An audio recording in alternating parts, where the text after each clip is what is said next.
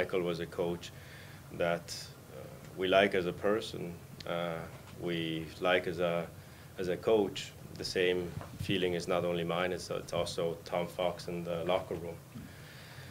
We didn't come into this with a plan as to parting ways at this point in time, because we hoped that we could bring it to the end of the season. One thing I think we all have to agree with is that we have to be angry with ourselves for having come to this point, and I am angry with myself as well. So we have fallen short of those expectations, and the timing, as much as the decision is unfortunate, but we want to start head in a new direction. We're taking a hard look at ourselves, all of us. The direction we were heading this season, with the results that we obtained, is not satisfied. We're not satisfied with. For that reason, we said we have to finish this season in a different way than we did in the first 3 quarters of it. And no, the overall direction has been clear from day one. We did know that we had not an easy task. I did not join the San Jose Earthquakes from Roma because it was easy, but because I saw an opportunity for us to do something special, and we will be 100% committed to continue to build the club and make a commitment that we will be stronger in 2019.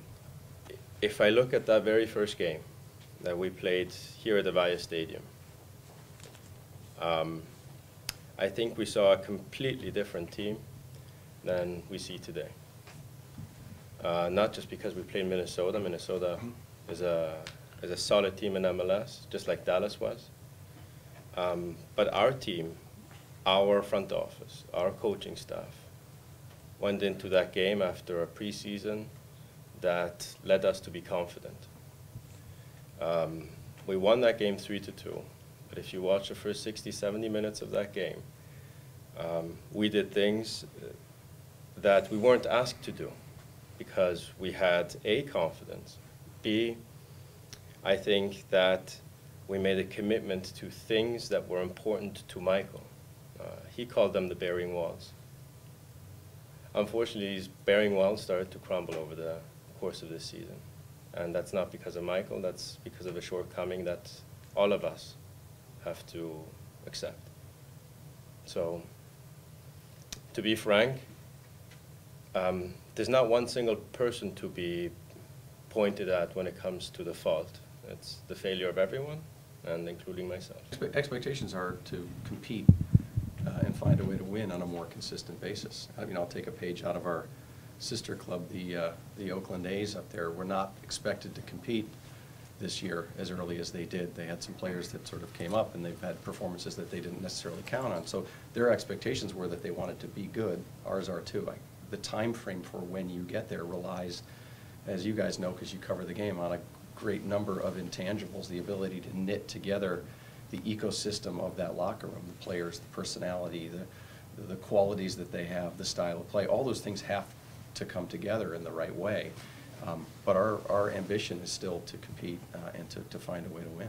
You know, he and I have both been through this at other clubs. It's one of the most challenging decisions and probably the most important role you can hire for at the club. I was incredibly supportive of the move last year to hire Mikael. We do things here together as a team. We bounce ideas off of each other. You know, I was very supportive of bringing Mikael and the coaching staff in. The work he had done in Sweden I thought was really impressive. The fact that he'd moved around and worked in other countries I thought made him an ideal candidate for us. It's unfortunate it didn't work out. You could argue sometimes, you know, giving a guy a year or less than a year, you don't really get a chance to see it. It's the most difficult but the most important role that you can hire. And we don't take the decision lightly.